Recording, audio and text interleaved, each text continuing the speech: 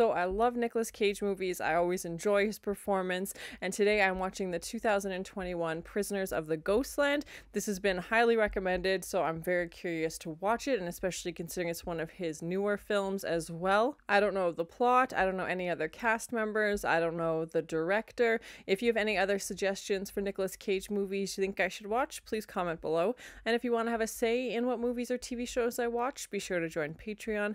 And as always, please like, comment, and subscribe to this channel, and check back often for more awesome content.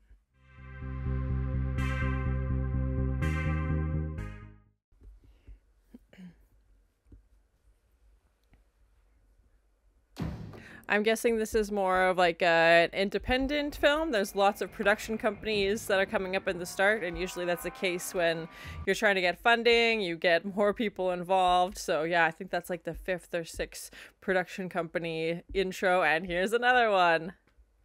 I love indie films, so I'm very excited to watch this.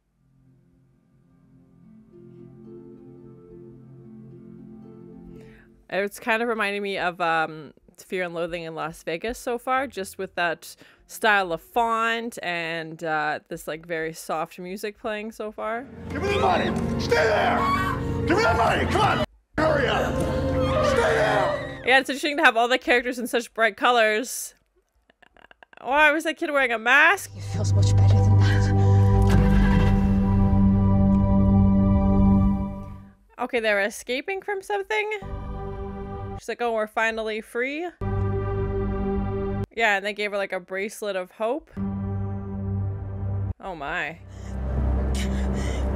I'm not a prisoner! Prisoners of the Ghostland. Oh my, okay.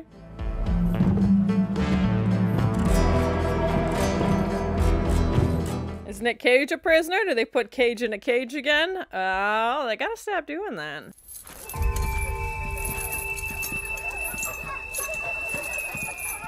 Quite the welcoming committee. Oh my. Sweet, cherry gumball. No, no, no, no, no, no. Oh, that's visually such a cool shot. You, sir, I am told, are the man to do the job. Okay, they want him to track down this guy's granddaughter and only wearing leather while he's at it. Oh my.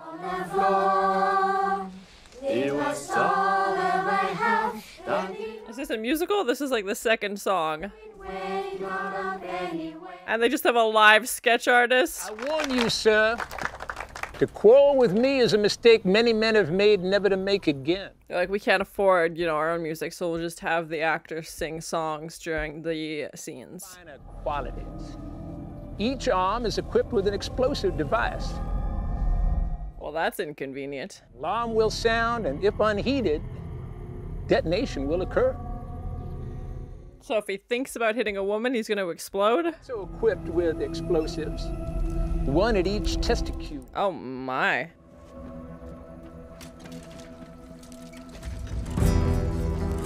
He's like, you know what? I'll take this rickety old bike. I don't want your car. I want a strict timeline. Villainous maggot! What a badass. Is it though? Does he even know where he's going? Does he think the car is rigged as well? I mean, it probably is. If he's giving you a suit that's gonna explode your bits in 5 days, the car is probably also rigged. All right. He's like, you know what? Second thought, I will take the car. Not sure what that had to do with anything, why I couldn't have just taken the car in the first place, but here we go.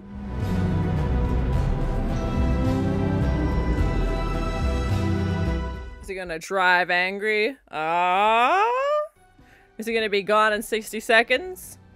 Is he gonna be a ghost rider to Ghostland? Just all the other movies that involve him driving. Oh shoot, that's the sign we saw in the girl's dream.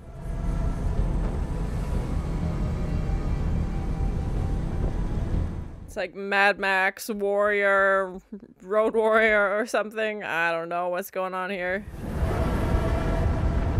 That looks like in Deadpool before he gets his suit. That's who it's reminding me of. Oh god!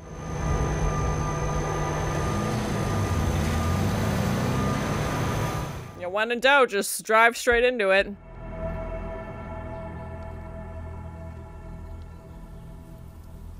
Yeah, they said it was like a stretch of highway called Ghostland.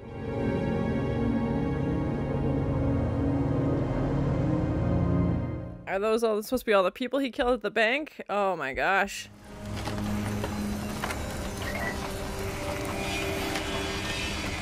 Bring out your dead. I'm not dead yet. Yeah, it's like goth Mad Max.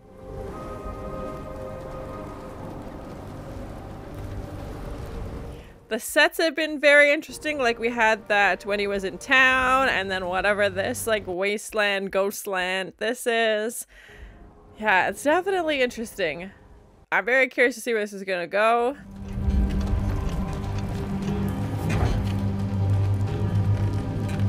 Is this like Hills Have Eyes situation where mannequins have come to life after this like nuclear testing town?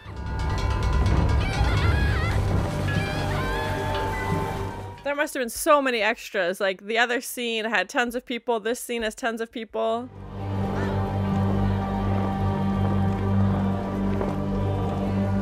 They're admiring this like library set.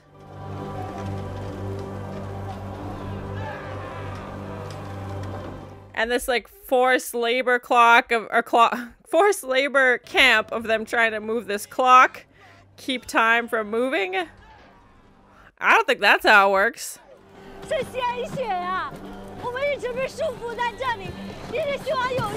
Oh god, they want to drink his blood? They think his blood will stop time? What? Maybe someday.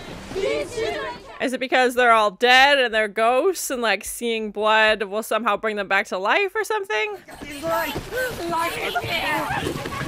Go! Karate chop you! Yes, give him the karate chopes.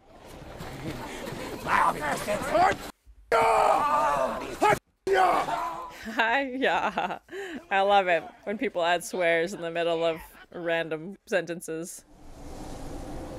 Nobody. Just a guy looking for a girl. Is this gonna be a movie where we like never find out his name? No, stop! What are you doing? Got rocks for brains. Don't touch it! Oh my. Oh, that one seems real. Oh my. Oh, what? That's my masterpiece. They just glued parts of mannequin faces onto their regular face? What? But I protect them.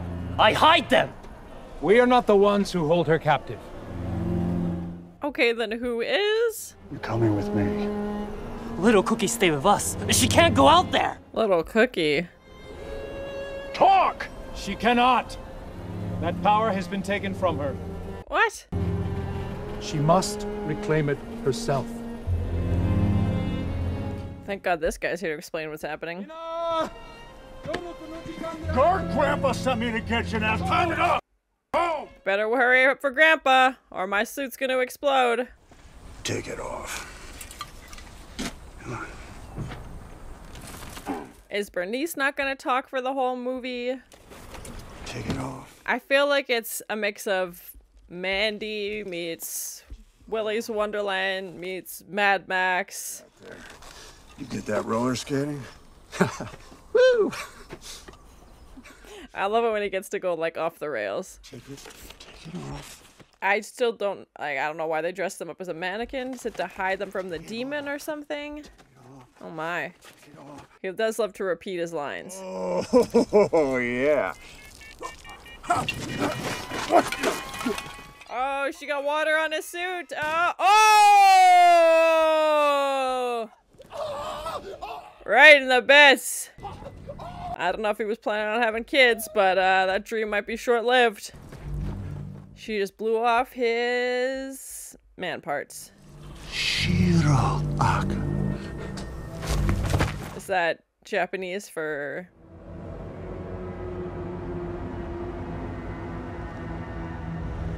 I want to like this movie. It's just right now it feels weird for the sake of being weird. It feels like it's trying to be very like all these different meanings and all these different pieces, and I don't know that it's really working.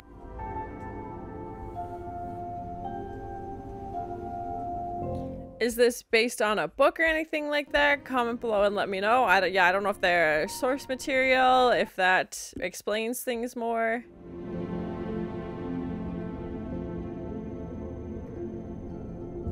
I'm not sure the significance of the masks, if it's something, if it's cultural, or if it's just he wanted to add some mystery to the characters.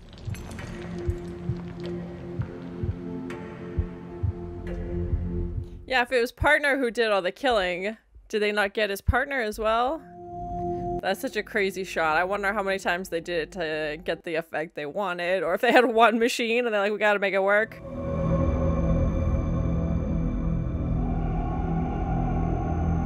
Yeah, who were these two? Oh gosh. Oh! Oh gosh.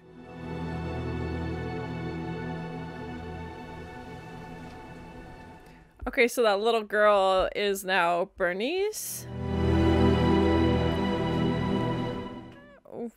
What?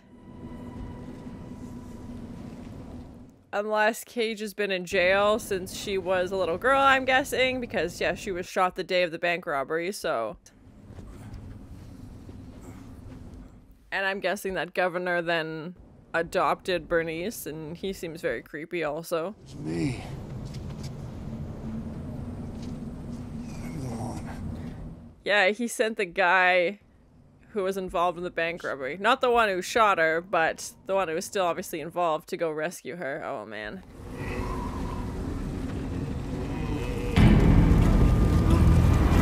Well, that's terrifying. He's like, burn zombie people are trying to take her back.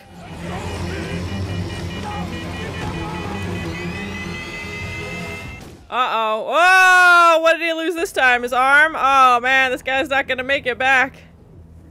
So I mean he can't. Oh, he did push Bernice. I was gonna say, can he not hit anybody? But yeah, right in the elbow. Oh god. This guy was not messing around. This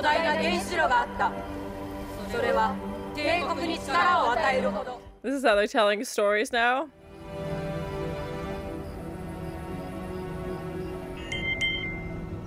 Okay, so a prison truck crashed into a nuclear plant that also had toxic waste in it, and obviously turned all these prisoners into what we're seeing now, which explains kind of that like zombie, those burn victims that were charging them before.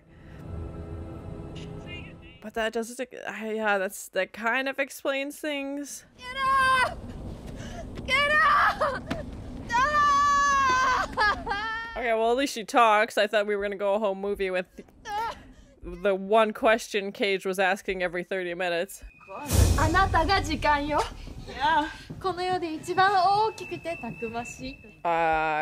Clock? Okay. Over there! Make a move!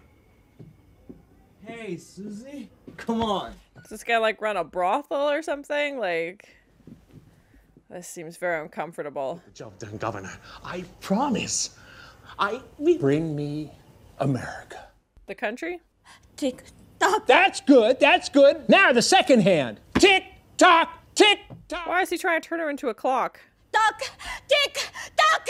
Yeah, louder. Tick. It definitely feels like there's themes of time in this, and I don't know if it was trying to be more of like a sci-fi movie with them like stopping time. Louder. And I was just shouting TikTok.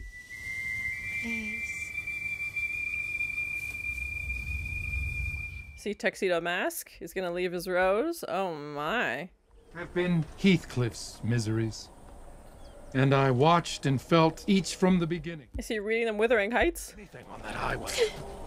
No one escapes the Ghostland. You hear? No one! Is he like keeping them there for some reason? Like I'm not sure why they can't escape. Other than no one really seems to be trying to, except for Nick Cage. All the people I harmed. He's just this unblinking, like wide-eyed monologue. Radioactive. You can't understand. What? What did you see? They helped him because he's radioactive? What is this?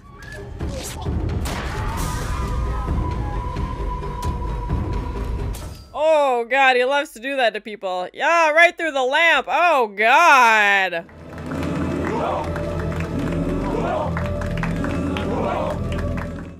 It feels like they just wanted to add a bunch of really disorientating images. With this piece, I will finally be mine. Like, is this supposed to be like a drug-fueled sequence?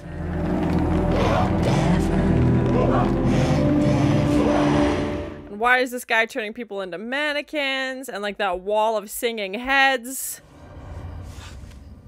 She keeps waking up having the same nightmare. Did any of this actually happen?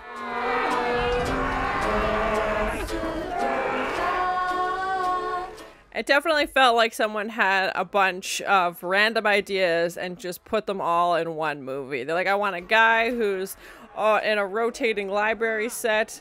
I want a suit that will explode your downstairs. I want people dressed up as mannequins. I want a bank robbery. I want people trying to stop time. Impossible! It's impossible. Impossible? Ha! Yes. He's like, I will lead you. Standing here with one arm and one testicle! Yes! I love it. You bitches! This is my favorite part so far. Take to fire all these cars up and get the hell out of here. That's his big escape plan, is just fix the cars and drive out of there and leave. Like, they could have done that how many times before? They just needed somebody to tell them, you know, these cars, you could just get in them and leave at any time.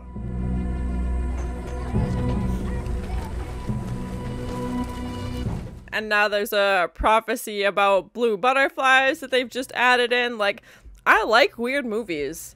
This just feels like it's messy. Like, it feels like they needed to strip away at least, like, 7 ideas. And just go with what they know and what they want. Like, this just... it's just not working for me. With a long line of mist winding near to the top. I'm guessing this guy's the only one who knows how to read out of this group. And also seems to be intelligent. So I'm not sure why he couldn't figure out a way to leave. But he also seems to be the one wanting to keep them there the most. Every time someone's like, let's leave, he's like, no, we can't. Like... not really concerned about escaping.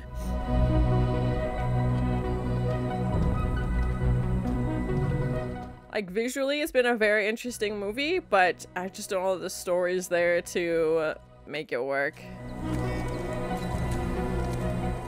RoboCop. Is he gonna give himself metal pieces? Oh.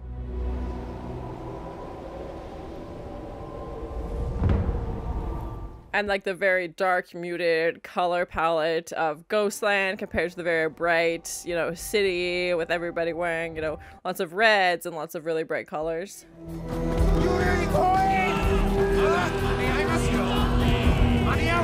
Like, it thinks the football helmet's gonna protect you from the guy who chops off heads.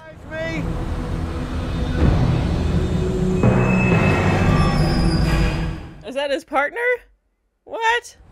Is that familiar to you? From the bank robbery? That's the only person I think you would recognize. What?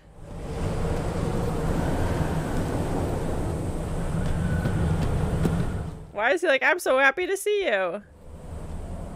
Oh, he was on that prison truck. Oh, I see. I thought they shot and killed him, but I guess not. You were always so much fun when you had a couple of shots of whiskey in you. I was like reminiscing about the good old days. Let me help. So now he's like a ghost whisperer or some kind of medium? Like, what is he? What? He thinks these ghosts need his help?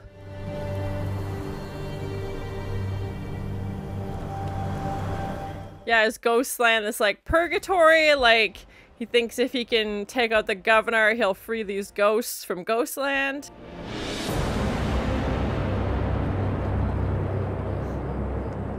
She does love this robot. For the sake of me, birds will fall from the sky. Lions and tigers will bow. Do they also have to dress them up in all white? And call him the governor instead of the colonel. Welcome to my animal farm! Long live the animal farm! The animals revolt in that one. I hate to spoiler alert. The key. Yasujiro! Oh god, this took a turn. Where's this perfectly placed machine gun off to the side? Oh, bye! See you later! Oh my god, the body count in this movie is just gotta be like, I don't even know. Hundreds at this point. She's missing the one person. There we go. Oh no, they got her. Oh god. Somebody shouldn't leave their machine gun out, you know?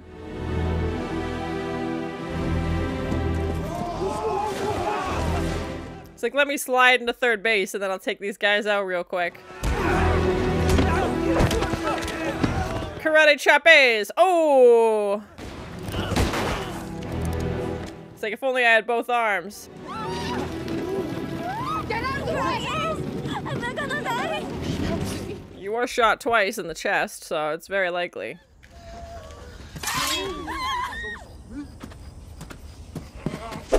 Oh, okay, well that works.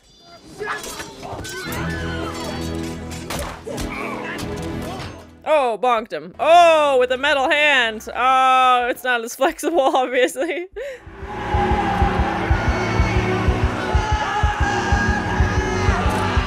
Oh god, he's gonna pull it. Yeah. Oh, he pulled the sword out of there. Okay, that works. And he takes out 5 guys with one. Oh my.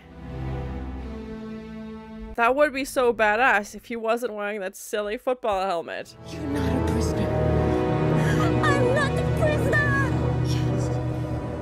They've said prisoner and Ghostland, but never in the same sentence. And all I want to say is my line of, hey, that's the name of the movie. Oh my. What's... Oh. Club Cham? I don't know. No. Yeah!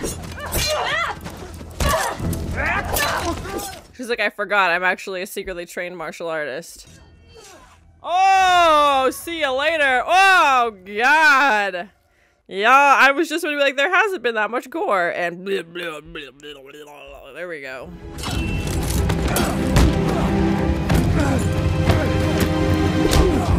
Oh, bonked him. Oh, bonked him again. Oh, right in the bits. Oh, right in this one bit. That's not fair. That's so rude. He's already playing with half the deck. Come on, man. Fuck. Yeah, that's a fair response. Yeah, take a time out, man. That's so rude. Son of a nutcracker.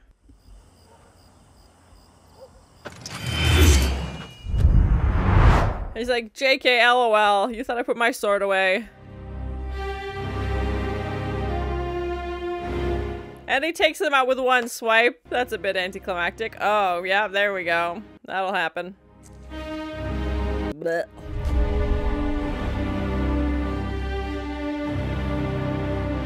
He still has to get the suit off at some point. It's Grandpa. It's okay. It's okay. I'm not gonna hurt you. That's a lie. It's Grandpa. It's Grandpa. I thought she'd been like shot twice. Bernice! Oh, bye, Governor.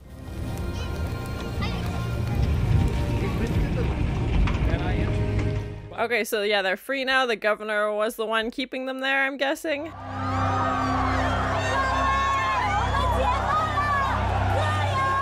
Are they free to be ghosts, like officially ghosts and like die? Or are they free to be humans again? I don't really know. This ghost land is supposed to be like a purgatory. We don't have to pause time anymore. Yeah, we can let go.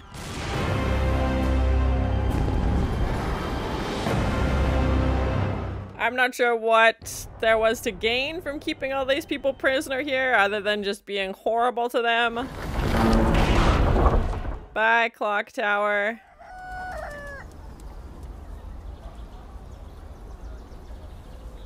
Are they at like a bus stop? What?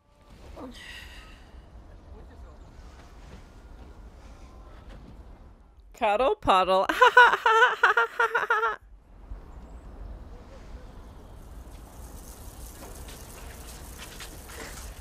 Yeah, and this like prophecy about blue butterflies that will bring you death or something. So that was my first time watching the 2011 Nicolas Cage film Prisoners of the Ghostland. I don't know how I feel about it. I wanted to like it. I knew it was one of his newer films. I've really liked Mandy, Color Out of Space, like some of his more recent films I thought have been great, and I was hoping this would be along those lines, but this just felt like all style and no substance. Like I have no idea what Nicolas Cage's character is even named. They called him Hero, but I don't know if that was like just a nickname they had for him. We know nothing about his backstory. We have no idea why he was robbing that bank.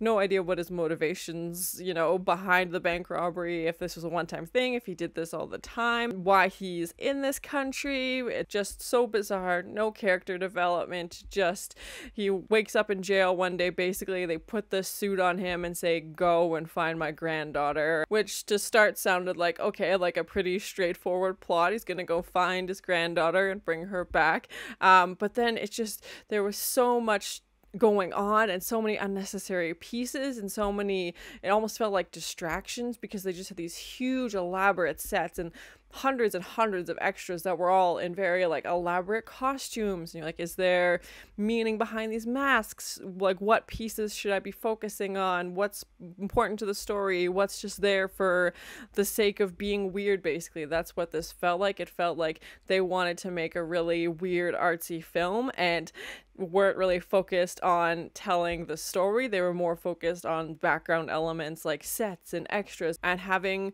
different masks and makeup and costumes. Like that definitely seemed to be where the focus of this story was and not on the actual storytelling. There was quite a few production companies involved, which is definitely something I've seen before with indie films or lower budget films because they need to get more sources of money, but I feel like all of that money just went into, I don't know if these sets were all created, where they would have found these things, but crazy elaborate sets and costumes for all those extras and makeup for all those extras and paying all these extras. Like even if they're only on set for one day, like that's a huge cost, and it felt like every scene had 30 or 40 people in it, if not more, which was kind of hard to watch because there's so many things happening and so many things that want your attention.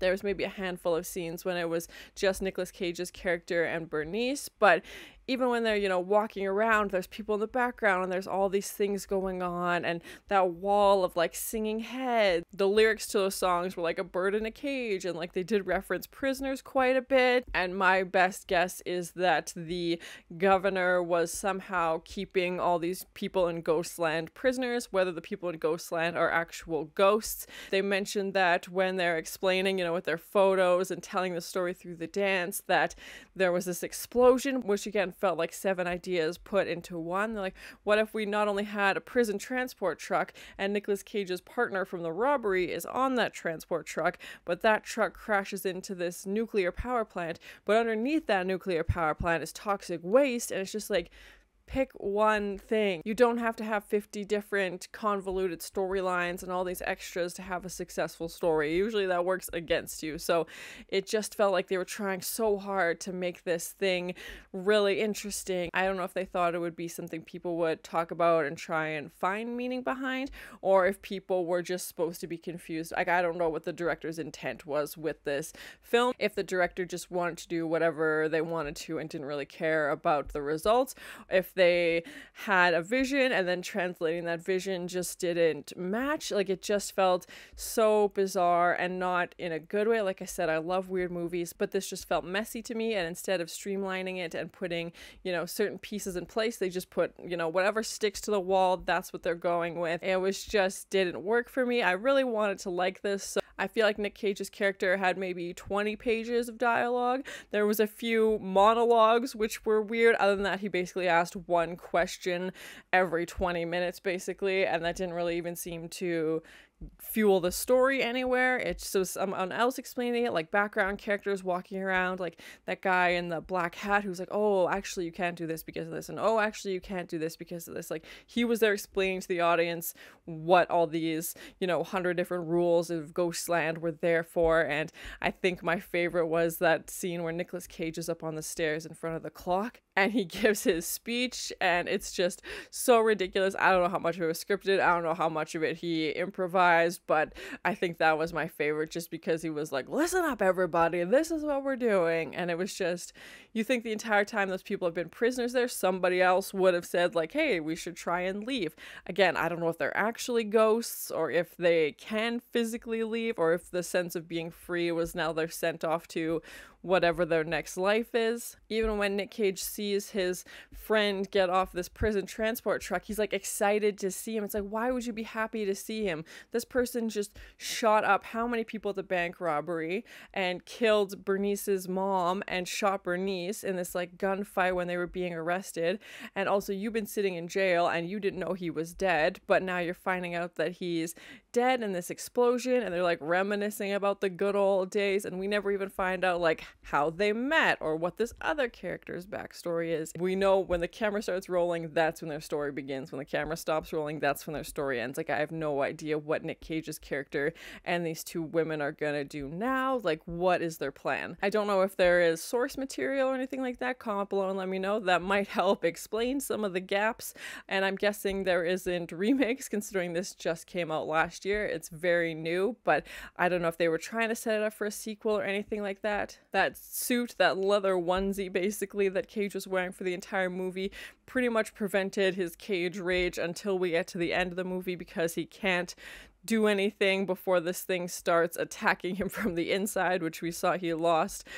His arm was exploded and his testicle was exploded, and I feel like either one of those injuries would have been more life-threatening. He continues on, and that girl Susie, I believe her name was at the end, who gets shot twice in the chest, and she's still like, oh, I'm not dead. So either she did die and now Cage can somehow talk to ghosts or something. Like he said, the ghosts were there to help him, so maybe she did pass on. I have no idea. But when Cage built himself that metal arm and then he has the sword coming out of it, that was really cool. I love that they gave his character that ability, but then they just put that stupid old like half broken football helmet on him, and he just lost any like badass abilities that his character could have had for a guy who has a sword for a hand and is, taking out people with one swipe somehow. There was definitely some scenes that felt anticlimactic as we were building to this tension towards the governor. We know he's a creep, he's the worst, we're trying to take him out, and we get to the end and Nick Cage is facing off against his like right hand man, this assassin guy, and he stabs him once and then